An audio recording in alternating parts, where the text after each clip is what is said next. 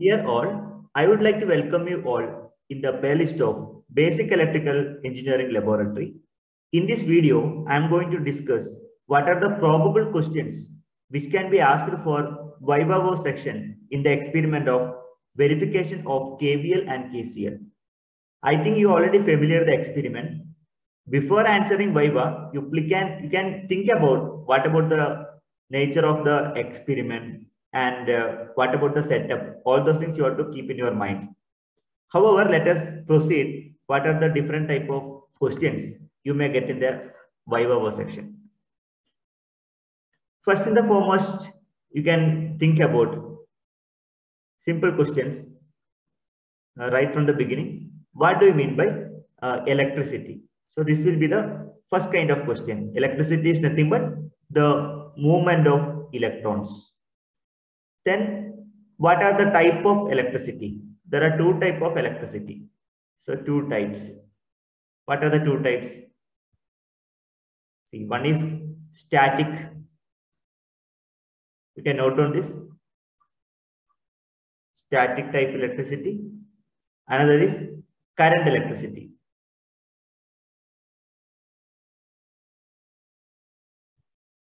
Okay. So you may note down this. Then what are the types of current electricity? There are two types of current electricity. Yes, of course. Number one, DC, direct current. Another one is called alternating current. Okay. What are the differences between DC and AC? So in case of DC, what is the specialty of DC? The quantity will not change with respect to time. That is the specialty of DC. If I talk about AC, the magnitude or the quantity that is varying with respect to time, that you can convince very easily with a simple diagram if necessary. While going for a Viva, so carry some bit of paper. Okay, whatever the answer book you are provided, please carry that so that you can able to mark accordingly. So another question, what are the applications of DC? One is battery, then vacuum tube, then it is used in motor, DC motor, in cinema theater projector. All those things are examples of DC circuit. What about AC circuit? Various applications in power system. AC power system, one of the example. AC supply, which is available. All those things you can explain. So what are the factors affecting the resistance? You know, the resistance is directly proportional to the length of material. Resistance is inversely proportional to area of cross section. If you want, you can write collectively R is proportional to L by A. So to remove the proportionality constant, you can use a constant called resistivity or specific resistance. It is denoted by the letter rho. Okay, rho is known as specific resistance or resistivity. Rho. That point you can note down. Specific resistance. Specific resistance, or you can call it as resistivity. What is a unit? Unit will be ohm meter. So these are the important questions you can expect in KVL KCL. Let us continue. Moving further. So you can note down these points that will really helpful for answering the Viva effectively. You know, it's very important for answering Viva. Okay, most students are not much serious about this kind of Viva-Voce question, but you should be serious. Then another type of questions from this first experiment.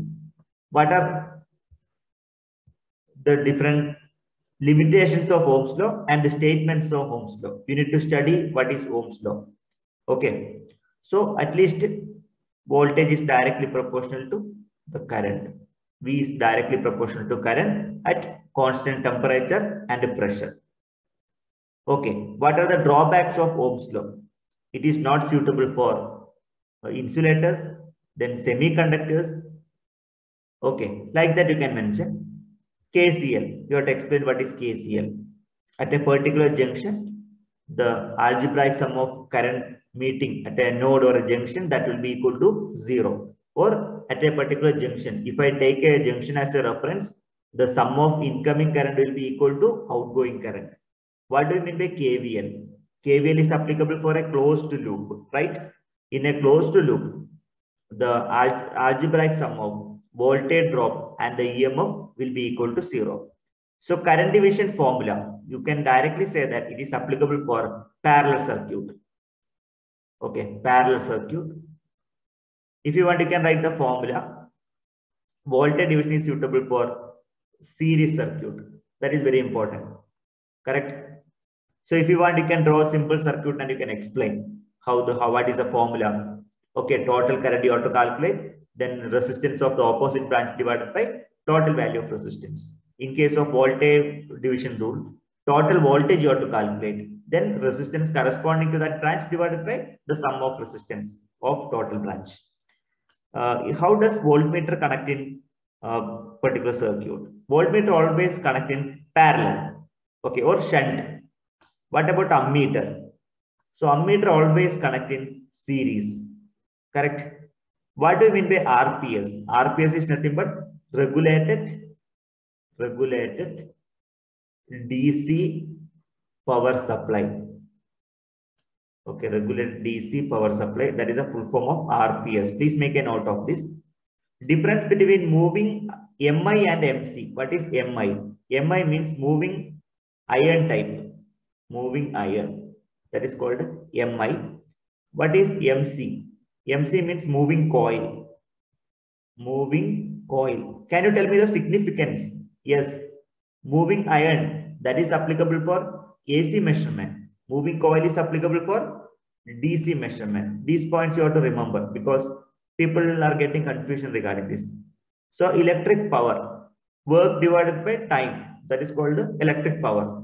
So let us continue the further discussion. So you have to answer in crisp and brief. Better answer in short. No need to elaborate further because it's a Viva, right?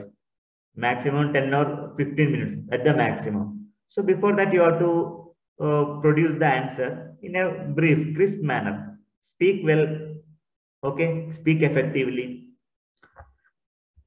Then you have to recall and think what are the experience you have carried out. Okay. And another question, how to represent the AC and DC circuit. In case of DC circuit, you have to mention about polarity, positive, negative. But AC circuit, no need to mention the polarity. So those things can be expected in the Viva-Voce section and any type of interview. Okay, some basic questions can be expected. So prepare well. Let me know if you are having any queries. Finally, thank you for watching this video.